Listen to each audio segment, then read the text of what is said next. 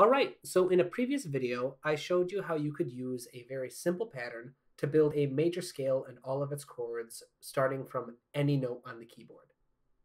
In this video, I'm going to show you a similar pattern that can be used to build a minor scale out of any note on the keyboard. Now, there are several different kinds of minor scales, but the one I'll be talking about today is the natural minor, which is the most common and, in my opinion, most useful minor scale to know. So let's get started by picking the A note. I'm going to do this because the A minor scale uses all white notes and is just easy to see.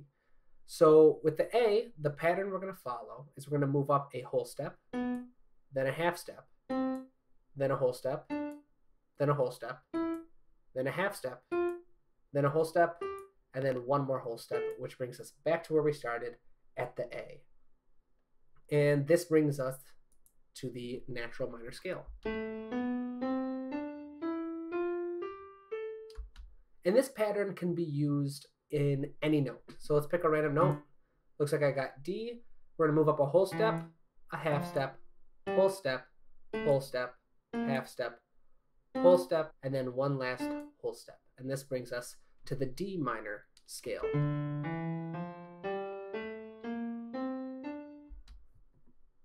So once we have our minor scale, the next natural step is to build the chords out of this scale.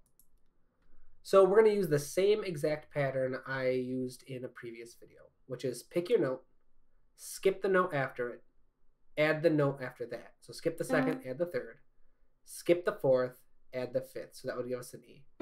Following this pattern, B would skip the C, add the D, skip the E, add the F. And this pattern just follows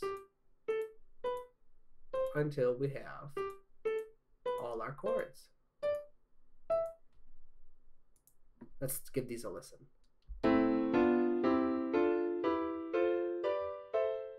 there we go. Those are the diatonic chords of the minor scale, or the natural minor scale.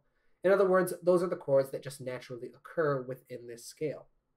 Now, just like the major scale, since every natural minor scale is built using the same patterns, that also means that every single chord is going to follow the same order in every single minor scale. So starting with the A minor chord, the order goes minor 1, diminished 2, then it's going to be a major 3, then a minor 4, then a minor 5, then a major 6, and then finally a major 7. And then, of course, if you just keep following that pattern, it would go back to the minor 1. So there you have it. With those two simple patterns, you can create a minor scale and all of its chords, starting with just one single note.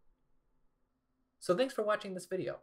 There are detailed notes on everything we discussed in the description of the video, in case you'd like to copy and paste them for future reference. If you enjoyed the video, please leave a like and subscribe to my channel. If there's anything else you'd like to see in future videos, just let me know in the comments. But for now, have a great day and keep on writing.